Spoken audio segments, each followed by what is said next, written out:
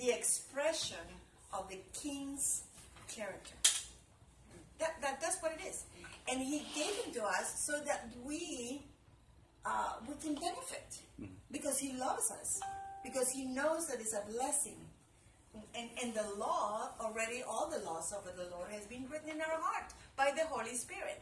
That's why we don't go by observation of the law or trying to keep up with the law or what it says. But the Holy Spirit in us does.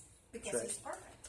Amen. So there are these laws and the standard by which righteousness is measured. We are the righteousness of God.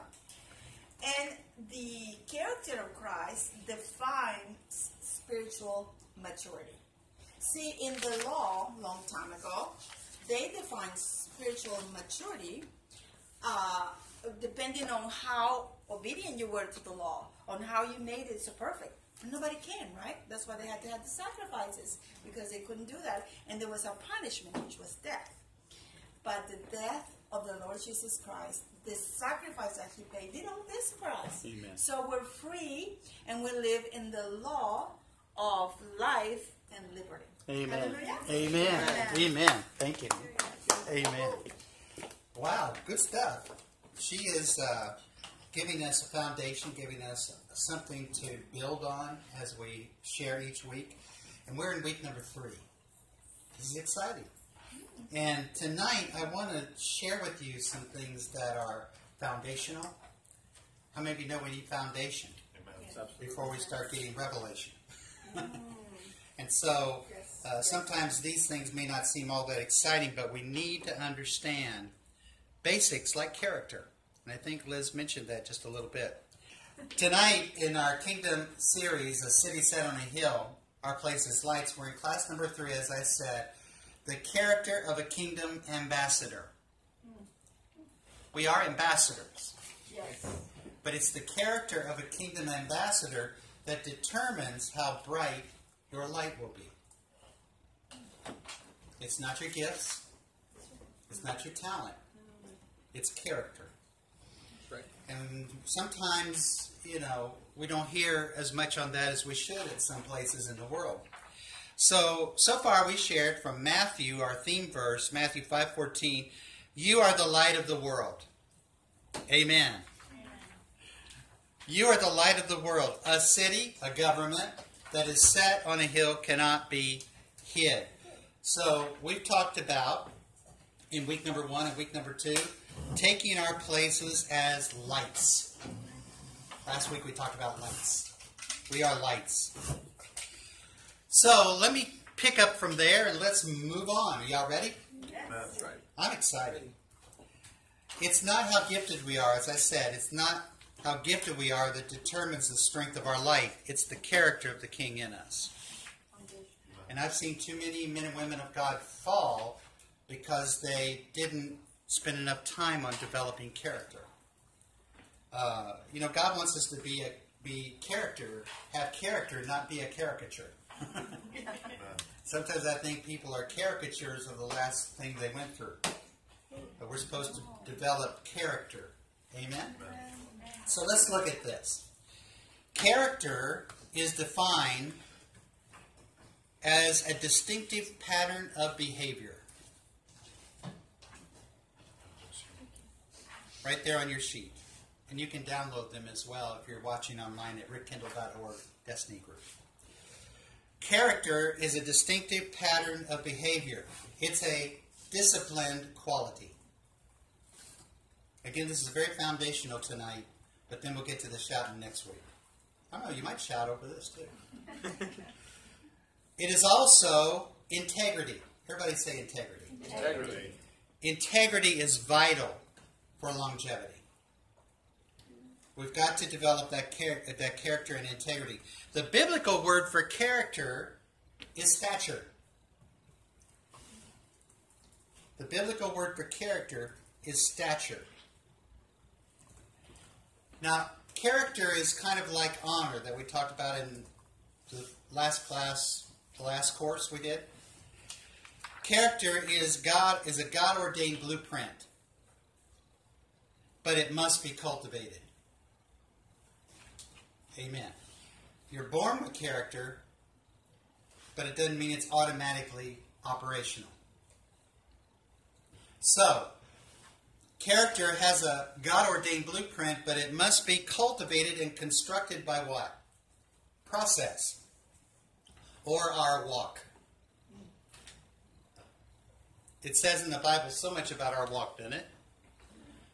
Whenever you see the word walk, if you want to jot it down in your notes, it means process. Everything with God is a process. So character has to be cultivated and constructed, developed. One of the reasons the purity of our light is so important is because in Matthew chapter 16 and verse 19, he says, I'm going to give you keys. Amen. I'm going to build my church. How many of you know the scripture? And the gates of hell shall not prevail against it. What was he building that church on? The revelation. You are the Christ, the Son of the living God. He said, Peter, upon this rock I will build my church, and the gates of hell shall not prevail against it. And I will give you keys. But we need to understand character before he hands us the keys. So let's talk about 3 areas of character that are going to take you through some of the developments of further authority. God talks about the man, and when we say man, how many of you know it means woman too? The man, the mandate, and number 3, the mission. The man of character, the mandate of character, and the mission of character. So let's start with the man. This is the protocol, and protocol means order. You don't see protocol in the Bible, but how many of you see order? Amen. That's right. So I say it this way, protocol is the pro through to his call. You know, God actually gives you a way in to what he's called you to do and be. So the man, the protocol order of character is the source of our light. We're going to talk about the source of our light, the strength of our light, and the saturation of our light. You see those 3 things on your sheet? So let's talk first about the man, then the mandate, then the mission. Are y'all good? So the man involves the protocol or the order or process of character. It has to do with the source of our light. God is more interested in who we are than what we do. Yes. Amen. Amen. He is actually developing more about who you are than he is about what you do. Because if he develops who you are, then you will be equipped in what you do. So let's talk about the man. There is a process. And by the way, let me say to the people watching and everybody here, I know sometimes we'd love to skip some stuff. I mean, because, you know, we'd like to get on with it, you know. Do I really have to go through all this training, through all this stuff? Yeah, because you don't want to be out there in your polka dotted underwear. Amen? Spiritually speaking, Ken. I'm talking about, how many of you want your whole armor on? Absolutely. And know how to walk in it? That's right. You ever seen some of those old movies where the knight can't walk in his suit? Yeah. And they're clunking around? Well, we got too many clunkers. God wants us to get some basics right.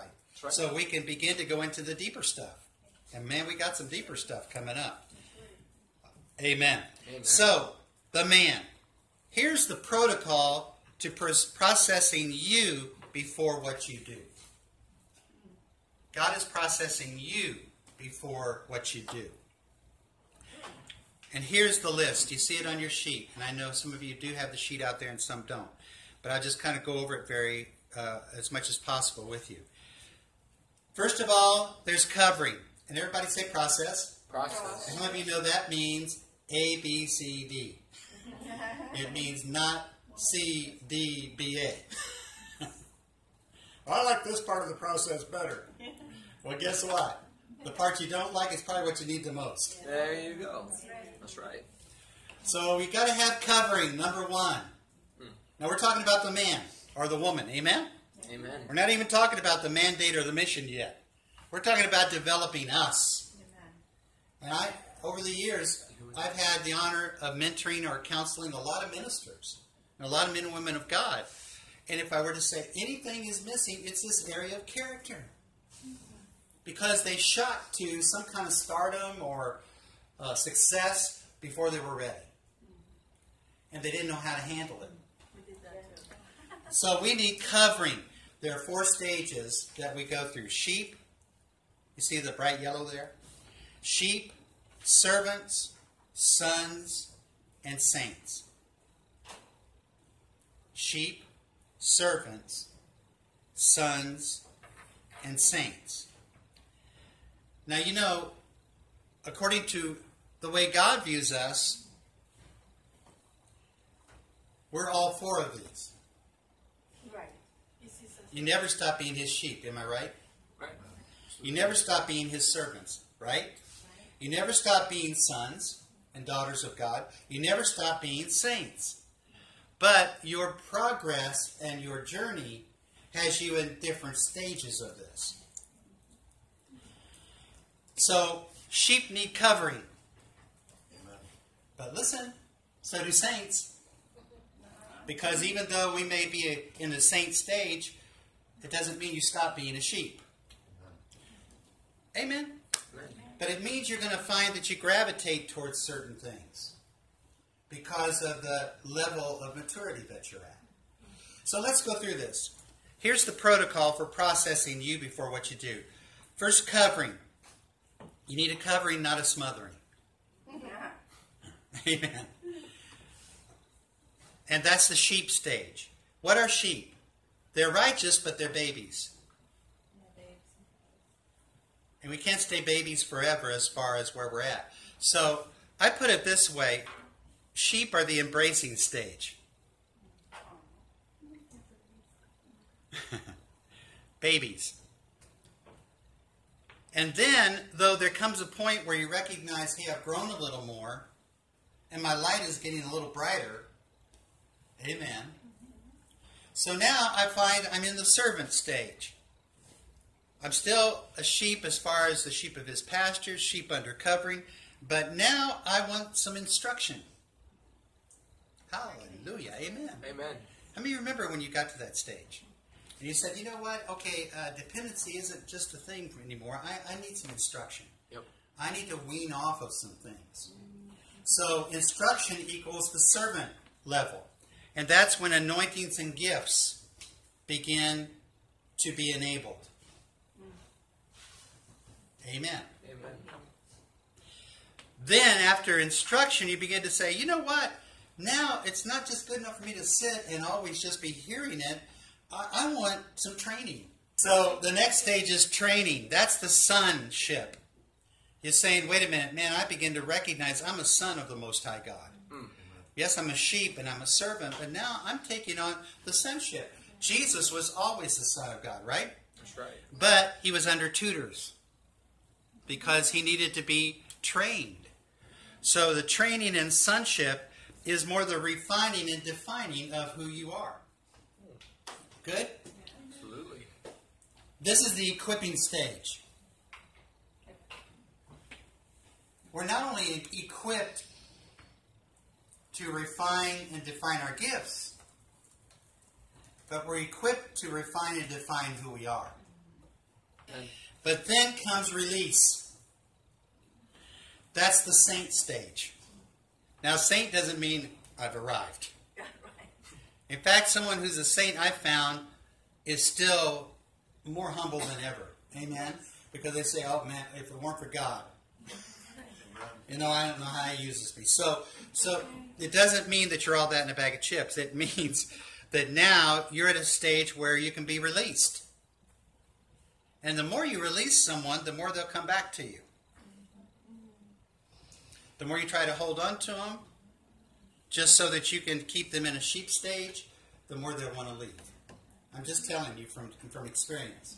So we may think we're ready for the saint stage. We may think we're ready for the son stage. Give me a microphone. Come on. But One thing, you might want to write this down in your notes, one thing that tells me you're not ready is you're more anxious to do something than you're anxious to be something. You're more anxious to do something spectacular than you are interested in being something.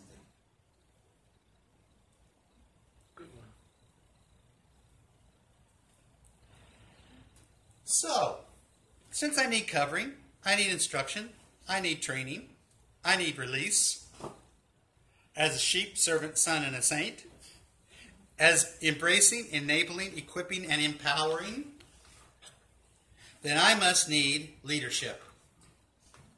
So it says in Ephesians, some of you know this very well, again, it's very foundational, but it's good for you. Ephesians chapter 4, verses 11 through 14, and he gave some apostles, some prophets, some evangelists, some pastors, and some teachers. He gave fivefold gifts. That's right. The gift is more of the function. These are also offices, but here it's talking about the function of a gift.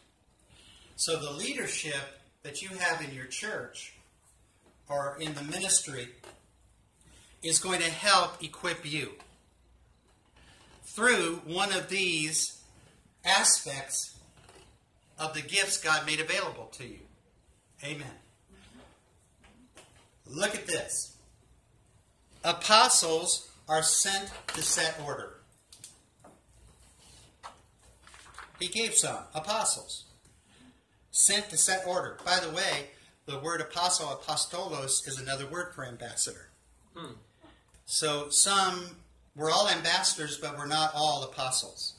In other words, we're not all at the level of an apostle in the sense of corporate. Does that make sense? But we are all ambassadors in the sense we're sent to set. Yes. Yes. Sent to set. Order. Prophets see to say. Apostles are sent to set. Prophets see to say. They help you see what God is saying. Yes. Yes. Do you see what I'm saying? Absolutely. Yeah. We need to understand it's more than just positions in a church to say, look, I have an office. These are gifts, functions, leadership that God puts in a church to help us find out who we are, our character. I can't be sent unless I'm set. Amen. And if I'm not set and sent, I can't see what God's saying. See it. Yet prophets are the most neglected, Rejected. sometimes in the church world. Yeah. Because the apostles and the prophets feel like I clash. No, you don't clash. You're actually a complement. Amen? Yeah. To help build the house. So, are we good so far? Absolutely. Am I not going too fast? Apostles sent to set, prophets see to say, evangelists seek to sow. They're sowing the word. They're out there. Teachers shape. They shape and shift you. Shift. Okay. They shift your thinking. Sometimes I've heard people say, well, I don't want to go to church there because my pastor just doesn't seem to have any compassion for me. But they need to see it might be because the pastor is actually more gifted in the apostolic. Apostles don't like to sit and listen to your problems. Just ignore it. Did you hear that? Yeah. Not because of their personality, but because they're gifting. I'm sent to set. Look, I told you what to do about that problem, 3 times. That's pretty much the limit, and I get off and do it. Now, a pastor who has a pastoral gifting, they will listen to you all day long. In fact, they'll say more details. More details. Because I'm here for you. You know what I'm saying? A little over the top, but not much. And teachers, have you ever been to a church that is just a teacher-oriented? The leader is all teacher. And all they want to do is teach you. And then they might even forget to take the offering or an altar call. They're just like, oh, that's right, go home now. Because that's their gifting. Now, they can lead a corporate church, amen, but they need to have people around them that will bring the rest of that. Can you say amen? So, I've also been to some churches where it's all prophetic. And it's constantly giving one word after another and no teaching and no content. So we have to have a balance. Amen? Because God wants a balanced character. Is that good? These are gifts, but what are they for? For the perfecting, point C, for the perfecting of the saints. Perfecting to do what? For the work of their ministry. First, it perfects the saints. It deals with your character. Then, for the work of their ministry. This brings unity and edification. And it says that they might come into the stature of the fullness of Christ. Stature, character. Let me get to the mandate. Point number 2. Because we've talked about the man, the protocol, order, process of character, the source of our light. Now let's look at the mandate, the protocol of capacity, the strength of our light. Your current assignment may just be a step to get you into your greater purpose. Your current assignment may just be a step to get you into your greater purpose. Now, the reason why I say that is because sometimes we take our current assignment as our purpose.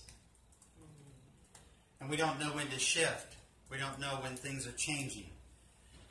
Your assignments change a lot, but your purpose stays the same. Your purpose unfolds, but your assignments progress. This is so important. The gifts and callings of God, it says in Romans 12:29, the gifts and calling of God are without repentance. How many of you are glad for that? Amen. God has called you before what you do. I want to say it again. God has called you before what you do. Why do I say that? Because a failure doesn't eliminate your call. Okay, so here's the protocol of the mandate. I call it this simply, it's a man with a date. How many of you have ever heard somebody say, well, in their time they did this and that? In his time he did this and that. What it meant was in the time frame of his life and his span of life, or her life. So it's a man with a God-ordained date.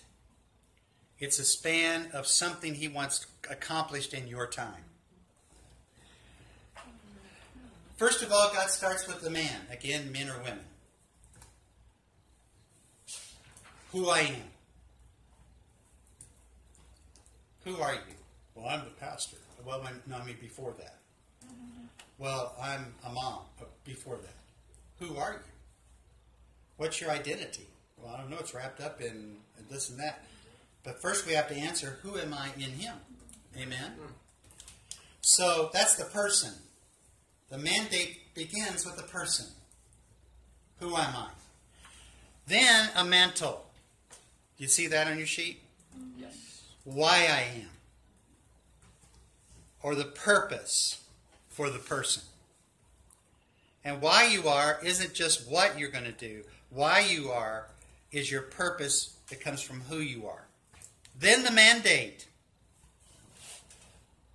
When I manifest. Process. It's the process.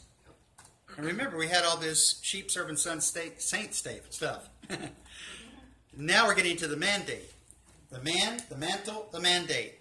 When do I manifest? In other words, the process of manifestation. Then God brings a mission.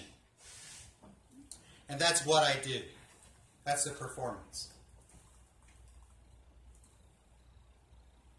But a lot of people would love to start with mission. And they let the mission say who they are.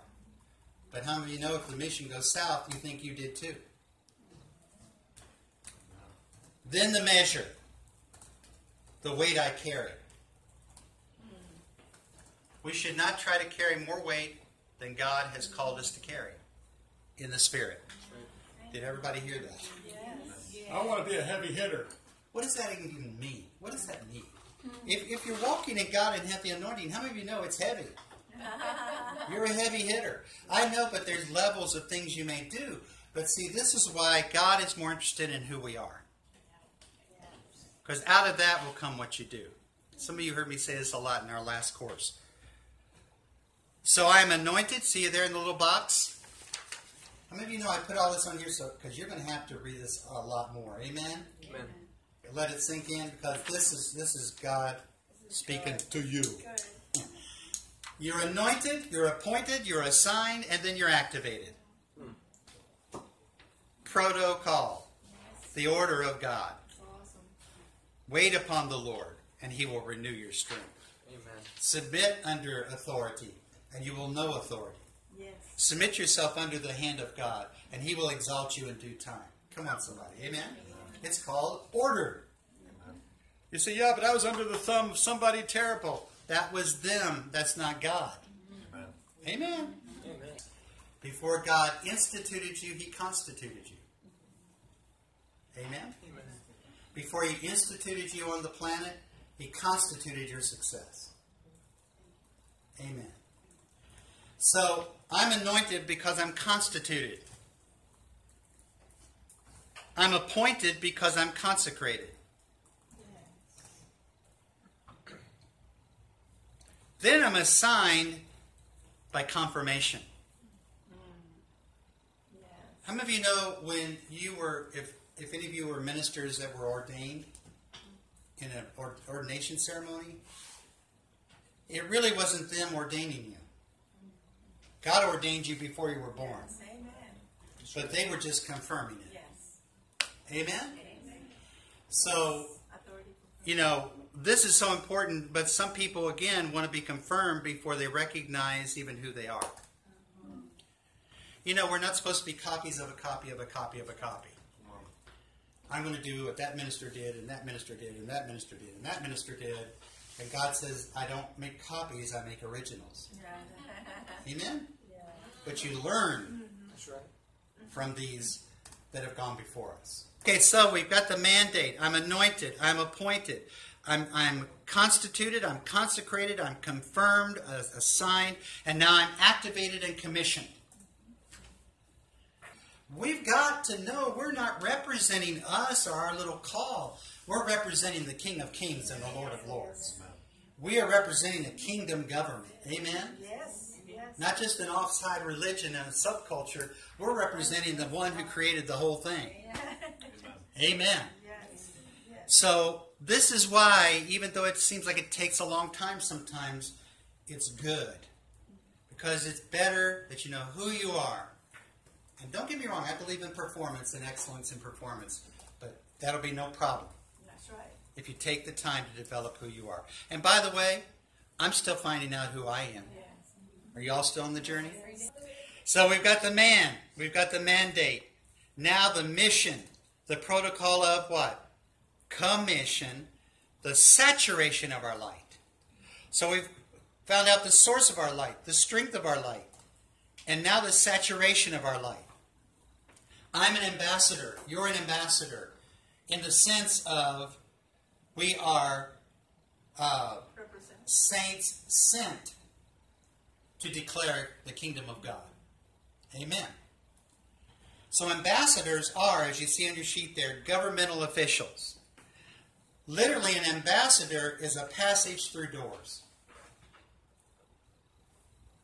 An ambassador is literally passages through doors.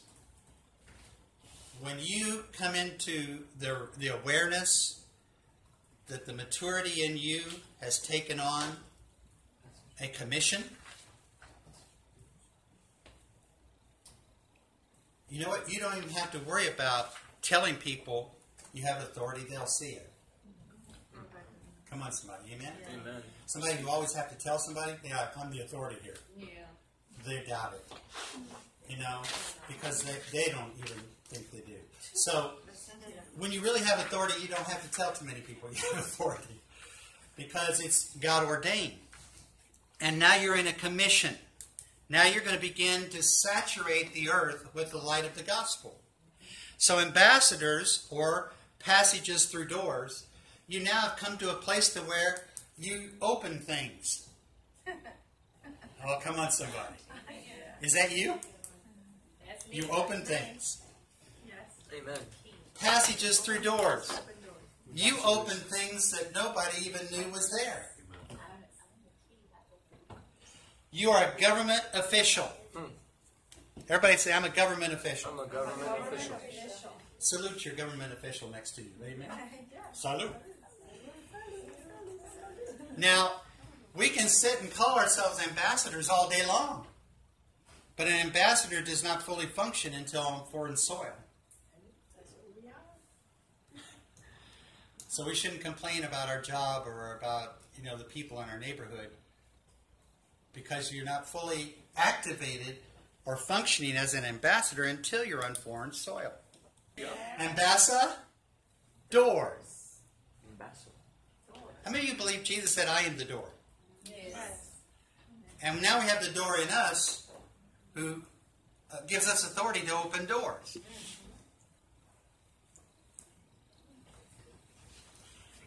God only gives keys. Here we go back to the keys as we wrap this up. God only gives keys to his ambassadors in training and reigning. Can you repeat that, Dr. Rick? God only gives keys to his ambassadors. Those that are in training and reigning. What does that mean? You don't have to be fully mature for him to give you the keys. You have to just understand the importance of the keys. In Matthew 16:19, keys literally are defined as his principles. His power to open and shut things. Literally, hold me down. I'm excited. His keys are passports and visas. Absolutely. He has given us passports and visas to get us into places we never dreamed we could go. To say things we never dreamed we could say. And to do things we never dreamed we could do. That's why he wants us, and again, I prayed that he would help us pay our rent before. Amen? How many of you have all prayed that prayer? But he wants us to move on into opening some things that are beyond us. Can you say amen? But in our measure. Something that takes him to do. So let me say this again. Matthew 16:19 talks about the keys of the kingdom. Now, write this down. I don't know if I put this or not.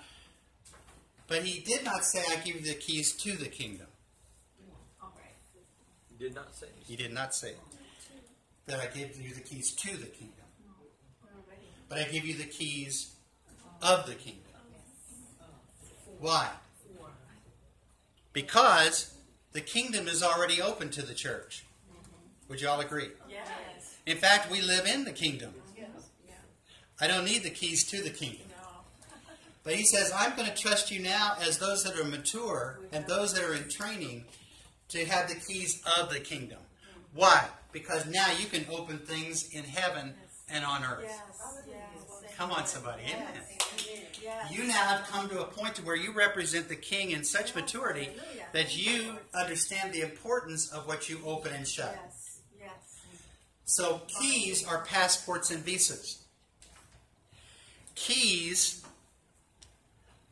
are what open your light. The keys, or the passports and visas, open God's light through you to saturate the earth. Wow.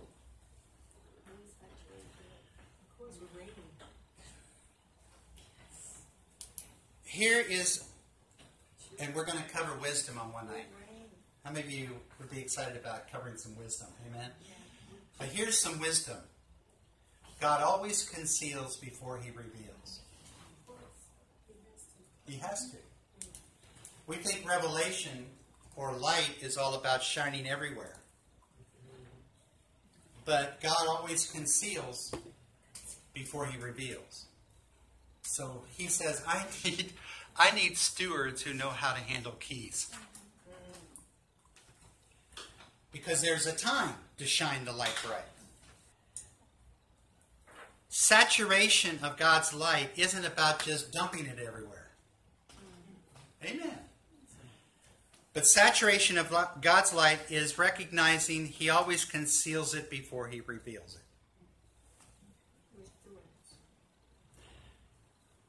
Because light is processing in us first before it comes through us.